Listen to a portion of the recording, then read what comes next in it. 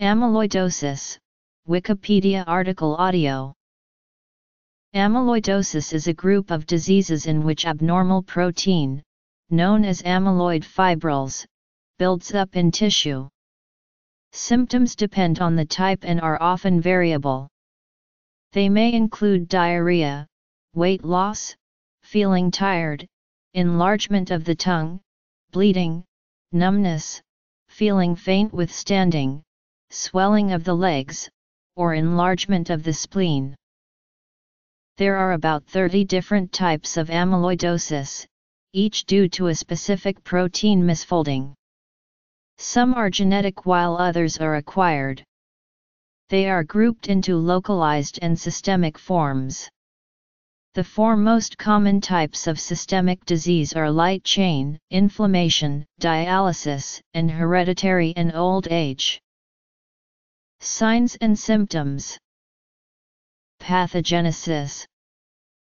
Diagnosis may be suspected when protein is found in the urine, organ enlargement is present, or problems are found with multiple peripheral nerves and it is unclear why. Diagnosis is confirmed by tissue biopsy. Due to the variable presentation, a diagnosis can often take some time to reach. Treatment is geared towards decreasing the amount of the involved protein. This may sometimes be achieved by determining and treating the underlying cause. AL amyloidosis occurs in about 313 per million people per year and AA amyloidosis in about 2 per million people per year. The usual age of onset of these two types is 55 to 60 years old. Without treatment, life expectancy is between 6 months and 4 years. In the developed world, about 1 per 1,000 people die from amyloidosis. Amyloidosis has been described since at least 1639. The presentation of amyloidosis is broad and depends on the site of amyloid accumulation. The kidney and heart are the most common organs involved. Amyloid deposition in the kidneys can cause nephrotic syndrome, which results from a reduction in the kidney's ability to filter and hold on to proteins. The nephrotic syndrome occurs with or without elevations in creatinine and blood urea concentration, two biochemical markers of kidney injury. In AA amyloidosis, the kidneys are involved in 91–96% of people. Symptoms ranging from protein in the urine to nephrotic syndrome and rarely renal insufficiency. Amyloid deposition in the heart can cause both diastolic and systolic heart failure. EKG changes may be present, showing low voltage and conduction abnormalities like atrioventricular block or sinus node dysfunction. On echocardiography, the heart shows a restrictive filling pattern, with normal to mildly reduced systolic function. AA amyloidosis usually spares the heart. Diagnosis. People with amyloidosis do not get central nervous system involvement but can develop sensory and autonomic neuropathies. Sensory neuropathy develops in a symmetrical pattern and progresses in a distal to proximal manner.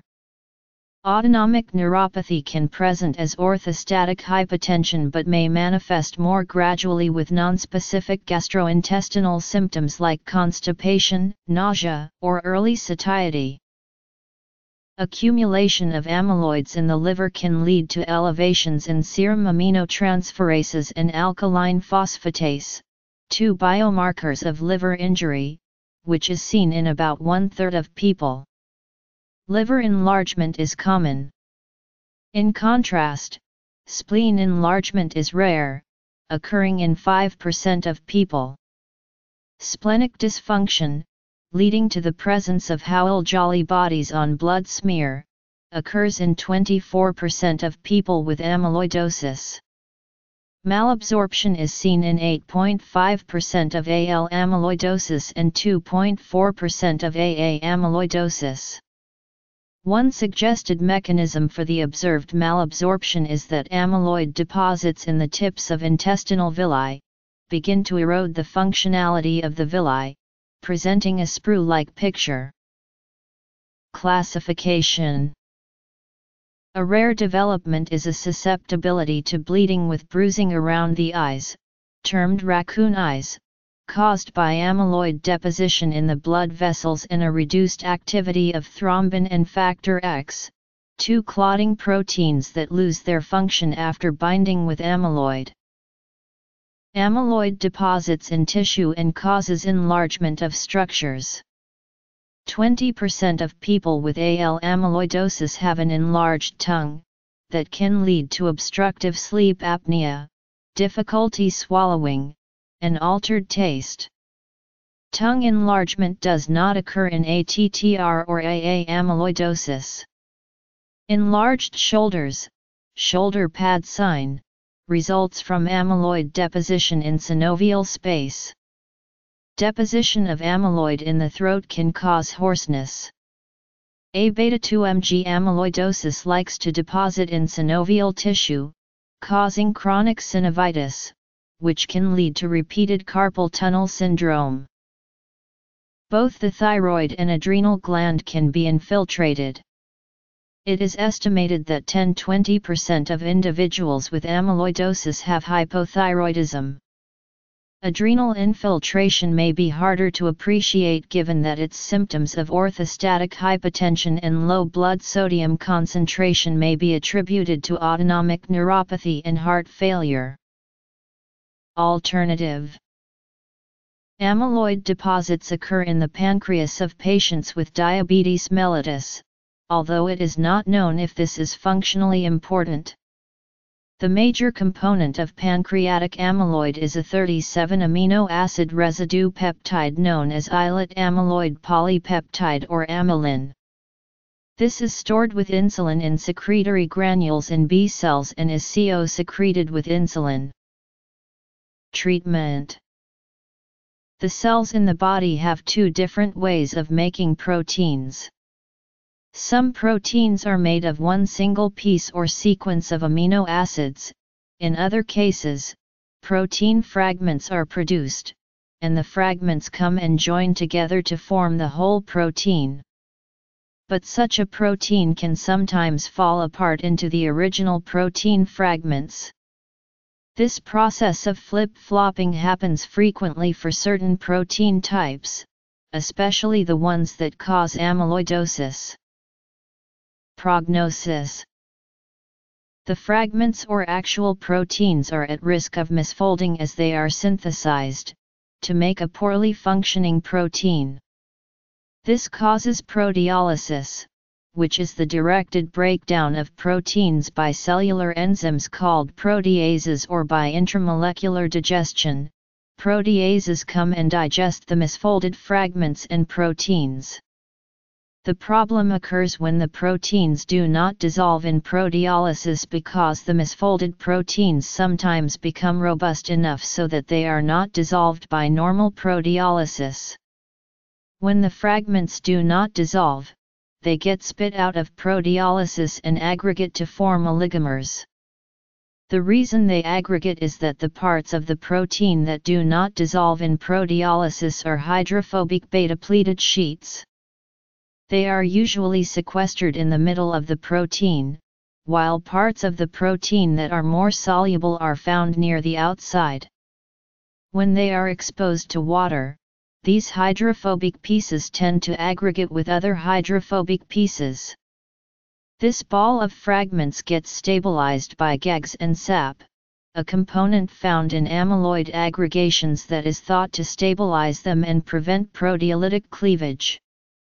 The stabilized balls of protein fragments are called oligomers. The oligomers can aggregate together and further stabilize to make amyloid fibrils. Both the oligomers and amyloid fibrils are toxic to cells and can interfere with proper organ function. Epidemiology. Diagnosis of amyloidosis requires tissue biopsy. The biopsy is assessed for evidence of characteristic amyloid deposits. The tissue is treated with various stains. The most useful stain in the diagnosis of amyloid is Congo red, which, combined with polarized light, makes the amyloid proteins appear apple green on microscopy. Also, thioflavin T stain may be used.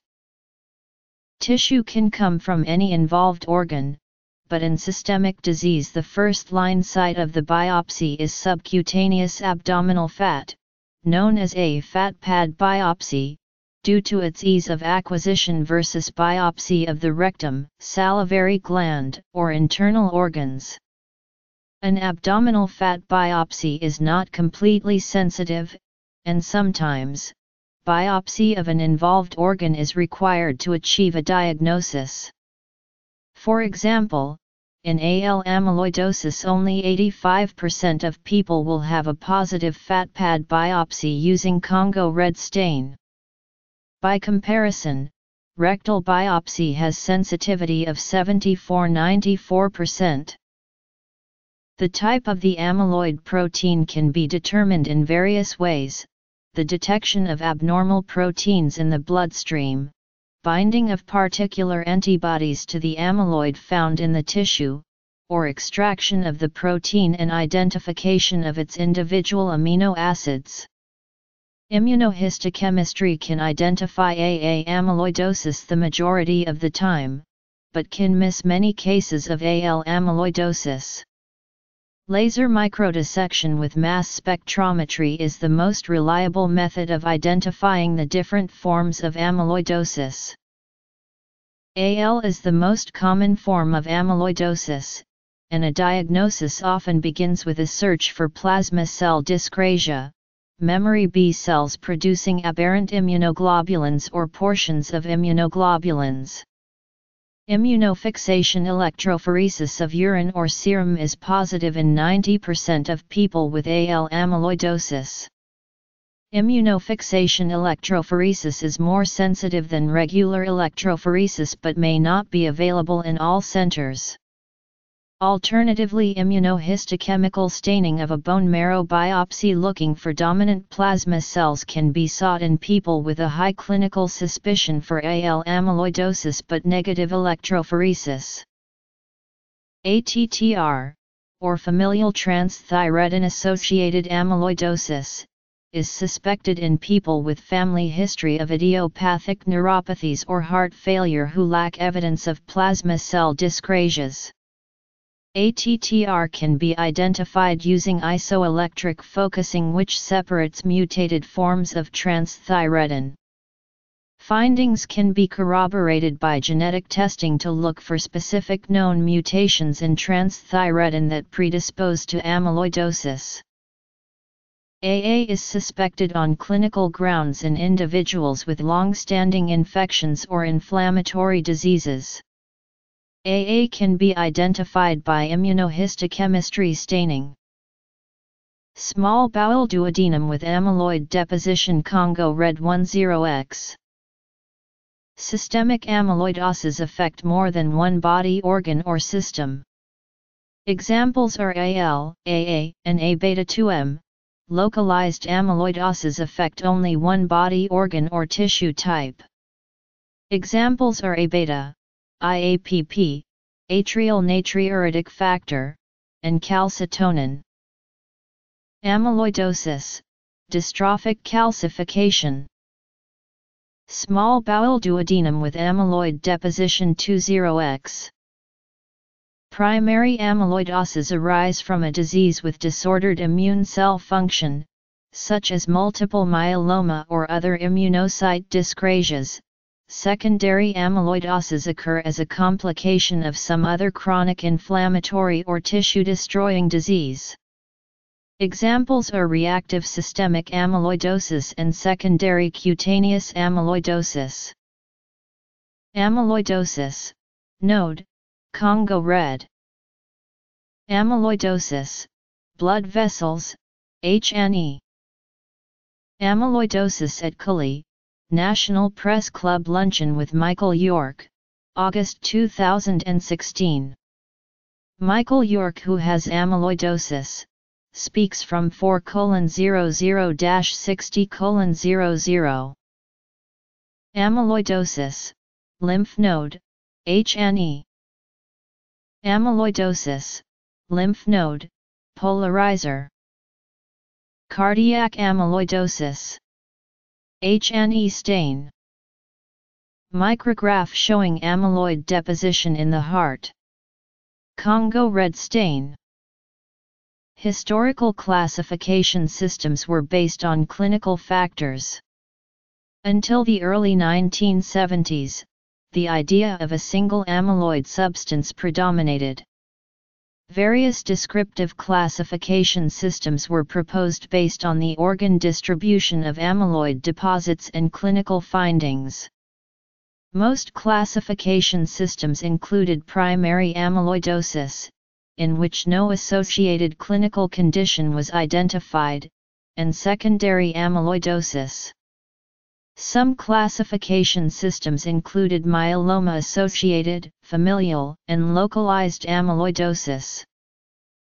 The modern era of amyloidosis classification began in the late 1960s with the development of methods to make amyloid fibrils soluble. These methods permitted scientists to study the chemical properties of amyloids. Descriptive terms such as primary amyloidosis, secondary amyloidosis, and others, which are not based on cause, provide little useful information and are no longer recommended. The modern classification of amyloid disease tends to use an abbreviation of the protein that makes the majority of deposits, prefixed with the letter A. For example, amyloidosis caused by transthyretin is termed ATTR. Deposition patterns vary between people but are almost always composed of just one amyloidogenic protein. Deposition can be systemic or organ-specific. Many amyloidoses are inherited, due to mutations in the precursor protein. Other forms are due to different diseases causing overabundant or abnormal protein production, such as with overproduction of immunoglobulin light chains, or with continuous overproduction of acute phase proteins in chronic inflammation. About 60 amyloid proteins have been identified so far. Of those, at least 36 have been associated with a human disease. The names of amyloids usually start with the letter A. Here is a brief description of the more common types of amyloid. As of 2010, 27 human and 9 animal fibril proteins were classified, along with 8 inclusion bodies. An older clinical method of classification refers to amyloidoses as systemic or localized. Another classification is primary or secondary. Additionally, based on the tissues in which it is deposited, it is divided into mesenchymal or parenchymal. Treatment depends on the type of amyloidosis that is present. Treatment with high-dose melphalan, a chemotherapy agent, followed by stem cell transplantation, has showed promise in early studies and is recommended for stage I and IIAL amyloidosis. However, only 20–25% of people are eligible for stem cell transplant. Chemotherapy and steroids, with melphalan plus dexamethasone, is mainstay treatment in AL people not eligible for transplant. In AA, symptoms may improve if the underlying condition is treated. Eprodisate has been shown to slow renal impairment by inhibiting polymerization of amyloid fibrils. In ATTR, liver transplant is a curative therapy because mutated transthyretin, which forms amyloids, is produced in the liver. People affected by amyloidosis are supported by multiple organizations, including the Amyloidosis Foundation, Amyloidosis Support Groups Incorporated, and Amyloidosis Australia, Inc. Prognosis varies with the type of amyloidosis. Prognosis for untreated AL amyloidosis is poor with median survival of 1 to 2 years. More specifically, AL amyloidosis can be classified as stage I, 2 or 3 based on cardiac biomarkers like troponin and BNP. Survival diminishes with increasing stage, with estimated survival of 26, 11, and 3.5 months at stages I, 2 and 3, respectively. Outcomes in a person with AA amyloidosis depend on the underlying disease and correlate with the concentration of serum amyloid A protein. People with ATTR have better prognosis and may survive for over a decade. Senile systemic amyloidosis was determined to be the primary cause of death for 70% of people over 110 who have been autopsied. The 3 most common forms of amyloidosis are AL, AA, and ATTR amyloidosis. The median age at diagnosis is 64. In the Western Hemisphere, AL is the most prevalent, comprising 90% of cases. In the United States, it's estimated that there are 1,275 to 3,200 new cases of AL amyloidosis a year.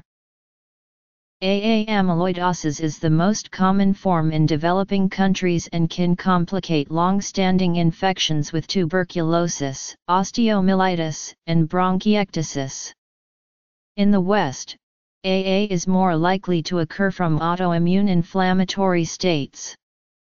The most common causes of AA amyloidosis in the West are rheumatoid arthritis, inflammatory bowel disease, psoriasis, and familial Mediterranean fever. People undergoing long-term hemodialysis can develop amyloidosis from accumulation of light chains of the HLA-1 complex, which is normally filtered out by the kidneys.